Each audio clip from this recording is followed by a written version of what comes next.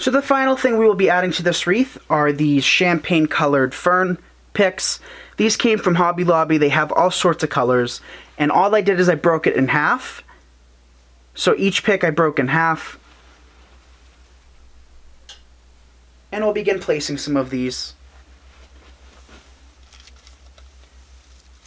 So like I said before, we don't want to hide or mask our magnolia leaves. So whenever we're placing these, we will either lift the magnolia leaf or place it somewhere else that it's not going to cover it.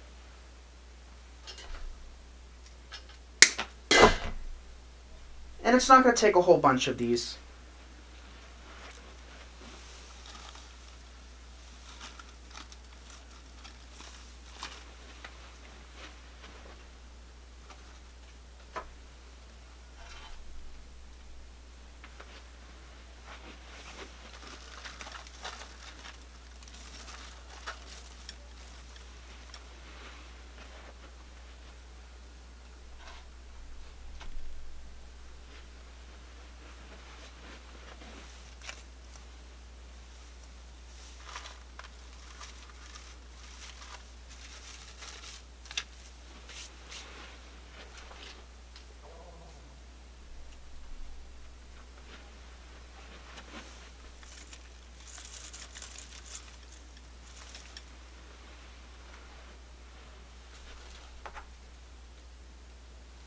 And now what we'll do is we'll partially break down another pick into even smaller segments.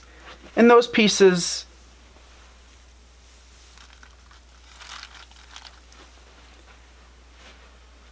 we can place in any of the negative spaces where a little too much greenery is showing.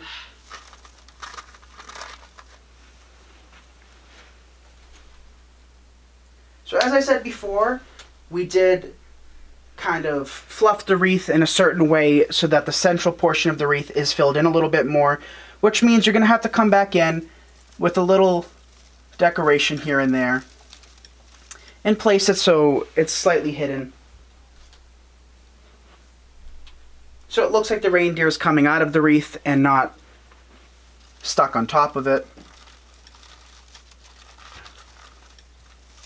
And notice right here, I'm not following that strategic pattern where we're placing all of the picks in the same direction. And that is just because it'll look best kind of swirling in front like that.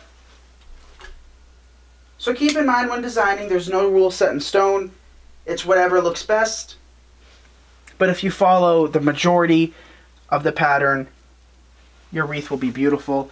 So again, right up here, there's a little negative space. We'll just tuck in a little pick.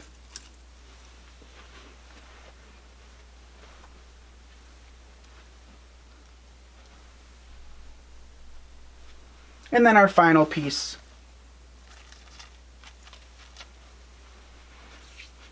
We'll go right there. Alright, you guys.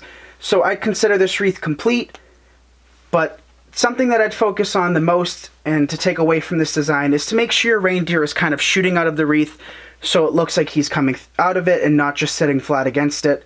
And another thing is if you're incorporating any ornaments or any lotus pods, try to go with the look and the feel of the wreath. Try to match it to everything you're placing on it. That way it doesn't stand out too much. You don't want to have anything standing out too much or is too bold for this design, because you do want the focal point to be the reindeer. So keep in mind, you don't want your ornaments to be too shiny, and they do carry the mercury glass ornaments in all sorts of colors at Hobby Lobby as well. But here's the final wreath.